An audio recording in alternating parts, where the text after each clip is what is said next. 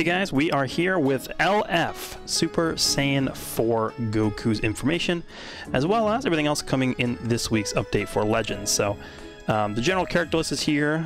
Super Saiyan 4 Goku is, what is this, 1, 2, 3, 4, 5, 6, 7, 8, 9th in terms of the overall power level here, which is not bad. He's, behind all these other Legends Limited units. I'm interested in seeing how he's going to do. Let's go ahead and actually pull him up here.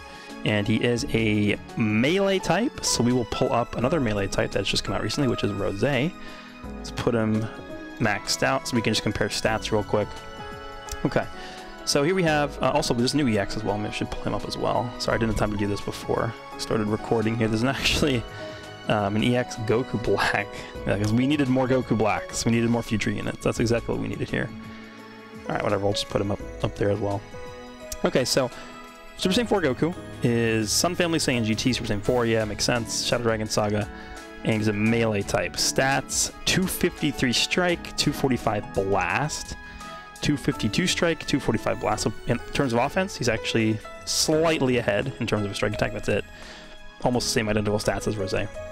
Strike defense, 158, 159, 158, 158, so it's literally the same, the exact same stat spread, 252 health, 247. So health's a little bit lower, but in terms of the ones that matter, this is like pretty much identical to Goku Black. Okay. Actually, not that long of uniques here. I mean, Goku Black's kind of similar too, I guess. Alright, so his main ability is, I'll finish it. Draw the ultimate arts card, Dragon Fist of Rage next. He restores health by 30% and ki by 40, and gets 30% damage inflicted for 15 counts. 30% health's a lot. What does Black do? Just going to directly compare them to Goku Black because they're pretty much like the same in terms of their stats. 30% and 50 ki, 30% 40 ki, so Goku Black's better in terms of that. 30% damage for 15 counts, and then yeah, Goku Black doesn't get damage on his main ability, so I think I would actually give the advantage to this Goku here. I mean, Goku Black does get the ignore cover cut for 30 counts, which actually is pretty big, and then he cancels this. I think I would rather have the damage instead of this stuff here. So I would take this, chalk this up as a W for the Goku. Unique ability number 1 is a good clean fight. He gets 70% to damage inflicted when battle starts. Cannot be cancelled. It's a good number. I think Goku Black gets 60. Yep. Then he also gets 30 ki. Well, the following effects occur every time when faced with an enemy. Yeah, here we go. This is actually going to pull up the purple Super Saiyan 4 Goku because it's very similar to what he does too. This guy gets restores ki by 30 whenever he's faced with an enemy. So I mean, similar thing that they did with this Goku, right? So he gets 30 ki, which is similar, and 15% of damage inflicted by allies for 15 counts. Wow, okay. So he's kind of supporting as well. If this guy's switched in... Actually, you know what? This actually counts towards his initial damage too, because when he switches in, he's faced with the enemy immediately.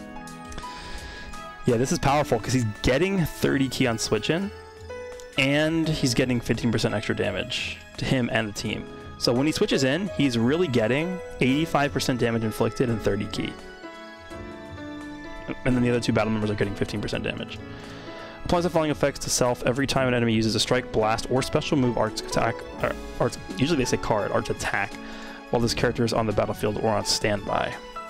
So it also counts when he's not even switched in. 5% of damage inflicted up to 50% cannot be cancelled, and then he reduces damage by 20% up to 60. Oh, it's only for 5 counts. Up to 60%. Okay. Let's think about that. So 5% damage inflicted. So that means that he's going to have to be... Well, not even hit, because it only says use. It doesn't say hit. So every time an enemy uses one of these, he's getting 5% damage inflicted. So obviously you need him to use 10 of any combination of strike, blast, or special move to get this full effect here. So, I mean, he's going to have 70 plus 50, 120, plus the 15, so it's 135. Okay, and then damage reduction is pretty good as well. This kind of reminds me of the purple Super Saiyan God Goku, who did the same thing, that thing down here. Second ability is Billowing Wrath. Look how short this is. Receives 0 damage when changing cover the first time. Activates during assist. Yeah, this is the cover rescue ability that LF Super Saiyan 3 Goku has as well. Applies the following effects to self per defeated battle member when this character enters the battlefield. Restores health by 10%, 20% of damage inflicted, and then 20% to ultimate damage inflicted. Cannot be cancelled. So let's just quickly compare him directly to Rose. 10% damage inflicted per defeated battle member. So he's getting really like 60 plus, like I guess on average 10%. So he's getting like 70% damage inflicted. He's doing some annoying stuff. I'm going to tell you guys right now, this guy looks way, way better to me than Rose does. Okay. Regular strike, regular blast. I mean, Rose does have this massive, like, bleed, or extreme bleed, right? So, special move is the light speed. 10 times coming. I like that name. So this is a charging forward attack. It's not a projectile. Does massive impact damage. Applies the following effects to self upon activation. 30% special move damage inflicted for 3 counts, and then cancels attribute downgrades and normal conditions and blast armor. It's pretty good. It's going to do a lot of damage, right? Massive plus the extra damage he gets on the activation is really nice. The green card is Wild Dragon Launcher, which is yet another lunging forward attack. It's also blast armor. The following effects occur upon activation. 20% damage inflicted for 15 timer counts. Inflicts enemy that would downgrade plus 5 to subcount for 10 counts. And inflicts forced switching.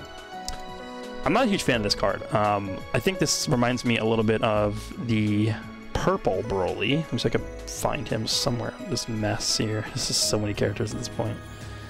Purple Broly has a green card that's actually very similar to that. Let's just see. So Purple Broly gets 20% blast damage, force switching, reduces ki, and damage received. I mean, yeah, it's kind of similar to that Broly. So I mean, how often do you really use that Broly's green card? Not that often. Whoa, that's a lot of attacks for an ultimate. Ultimate skill is Dragon Fist of Rage. It deals massive impact damage. Unfortunately, why do they... Okay, how do they decide like who gets Supreme and who doesn't? I don't know. Massive impact damage, applies the following effects to self upon activation. Nullifies enemies, restores... Okay, so nullifies endurance. Also applies the following effects to self according to the number of remaining battle members. So if everybody alive, he gets 30% ultimate damage. 2 battle members alive, he gets 50% ultimate damage, and minus 100% to enemy sustained damage cut. And then 1 battle member, so he's the last man standing, gets 70%, and then minus 100% to enemy sustained damage cut effects. Rose, what does he do? So his is depending on the enemy's battle member count. He can get up to 90%. I mean, the thing with Rose is he already gets the ignore sustained damage cut from his main ability, so he doesn't need that on here. I think I like... Do I like... I mean, it's situational, right? Because this is assuming you are, you know, you're in a bad spot. Which is funny because on a GT team, it's probably not that hard to get to the spot where you're last man standing. I don't know. I think I actually like Goku Black's a little better, but it's close. And then he holds the Strike and Blast card. It gets 10% of damage inflicted for 10 counts, and then same thing for Blast, which is really good. So he buffs GT, Strike Attack, and Defense. Oh, I forgot to say he's yellow.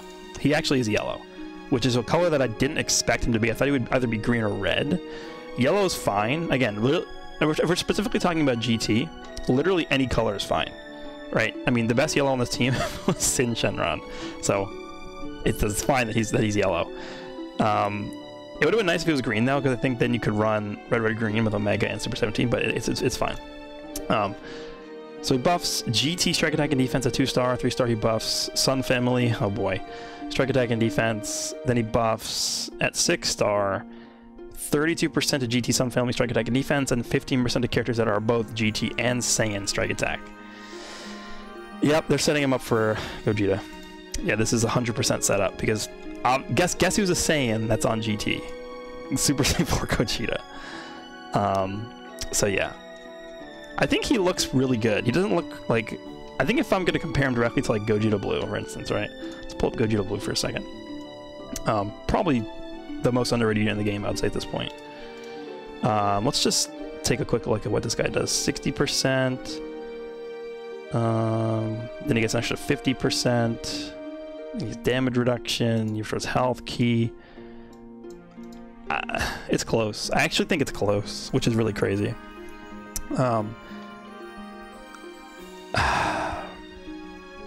I'm not going to be able to say for now who I think is better before I use him, but on paper he looks pretty good. Again, nothing like game breaking the OP. Like, he's not going to be competing with Zenkai Gohan. He's not going to be competing with Zenkai 18. But on paper he looks pretty good. Let's take a quick look at Goku Black here. Yes, another Goku Black. He's future, of course. Okay. Extreme Blue Goku Black. Let's just see, for instance, the support type, which I guess could be good. World of Despair's main ability shortens alliance characters that are both tag feature and powerful opponents subcount by 5. Okay, see specifically for, yeah, look at all the mentions of feature and powerful opponent on here. So he obviously wants to be ran specifically alongside those tags. 30% damage inflicted for 20 counts. Increases arts card draw speed 1 level for 15 counts. That's actually really good. That main ability is really good. Subcount reduction and damage, and he gets card draw speed. Okay. Main ability, or unique ability number 1 is Harbinger of a Dark Future. Applies the following effects to self per defeated member that is both feature and powerful opponent in the party other than this character. 30% of damage inflicted, reduces damage by 15%, and it's minus 3 strike and blast arts cost, so he wants to be a last man standing. Beautiful Utopia is a second unique. Applies the following effects to allied characters that are both tag feature and powerful opponent when this character is switched to standby. They heal 10% health. Activates twice. 25% damage inflicted, and then 30% to key recovery. Giving key recovery is interesting. I think it's something that not a lot of other units really do that often, I think, is giving key recovery to other units. Damage is always good. Only problem with this unit is that he has to be ran on a very specific team. Like, I mean, featuring a powerful opponent, you're just be running him with like Green Goku, Black, and Cell, right? That's pretty much what you're going to be doing here. But he seems pretty solid. Regular strike, regular blast. Black Kamehameha has the blue card, deals major impact damage. 20% of damage inflicted for 15 counts. It's pretty good. Nothing crazy. Green card is restores Unki by 40, and then 10% of damage inflicted by allied characters that are both feature and powerful opponent. This is actually not a bad green card. And then he only buffs both of the tags together. So strike attack and strike and blast defense for that. Interesting. I mean, we're eventually going to get, like... Actually, this is interesting because ZBZ Space doesn't have this set up correctly. Because they have either or, right? They don't have both of these. So, okay. He seems okay. Alright, let's take a look at the banner here. So the banner, the Force of Fourth, I don't like the name at all. It's kind of a weird name.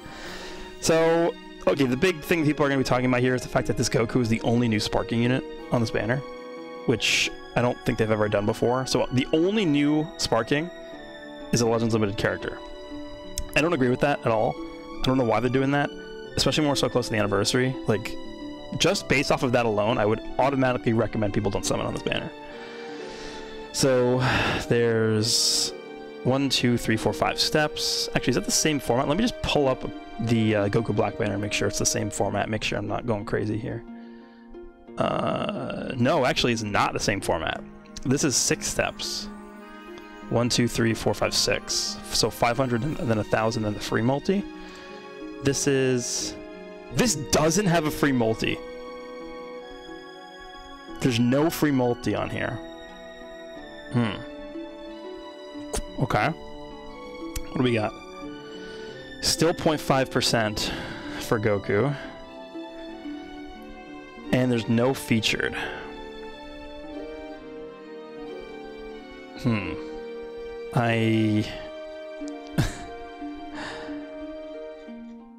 I want to say this banner sucks. Am I allowed to say this banner sucks? I think it sucks. Let's take a look at the ticket banner before I come to that conclusion, though. Let's see, maybe they changed the tickets. Oh, they actually did. They changed it back. They changed it back. Wow. Yeah, this summon you can acquire 1 sparking character, and it's 5 tickets, and then the rate is 5% for him. Okay. I mean, that's good. I think this ticket banner being better is obviously helpful, and it fixes some of the problems, but this is terrible. No free multi. He's still at 0.5%. He's the only new sparking on the banner. I mean, the banner's not terrible, but it's not good enough to summon on. The anniversary, keep in mind, is a month and a half from now. This is a skip. Do not summon. Like, I don't care if the anniversary is GT related. This is not worth summoning on. 0%. In terms of the events that are coming out, this Vegeta event's coming back, Cell event's coming back. We're getting the champion bonus, which is nice. And we are getting a raid versus Super Baby 2, which is cool. When does this actually start? Let's see. 4/17. So that's, yeah, this weekend. Okay, pretty cool. Raids are good. Then we have this new equip. Now, I presume this is the new PvP equip. There's no like how to obtain or whatever. These times were dark enough without you. This equip is ridiculous. Special move damage and ultimate damage, and then base health for Super Saiyan 4. Now, it's obviously limited to Super Saiyan 4s. Again, if Super Saiyan 4 Gogeta comes out for the anniversary, you're going to want to have this. Base health is very, very valuable. As well as ultimate damage. I imagine Super Saiyan 4 Gogeta's ultimate is going to be like the best ultimate in the game or something, so I'm going to farm this a lot. Let's just say that. So yeah, we're going to have missions for the raid here. Standard, typical missions. And then don't forget, we also have the second set of the Ultra Goku missions coming out today as well. So I do think that they're probably going to also require that you spend 3,000 rare medals to get these unlocked as well. So make sure you're saving up some rare medals to get this done. But other than that, that is pretty much all we have for this week's update in Super Saiyan 4 Goku. Let me know down below what you guys think about Super Saiyan 4 Goku. The unit himself seems really good and really solid. Not overly game-breaking or anything like that, but he just seems like a very good, solid unit for GT that they really needed. But the banner actually sucks. It's horrible. Do not summon. End of discussion. So, hope you guys enjoyed this one, and I will see you all in the next one.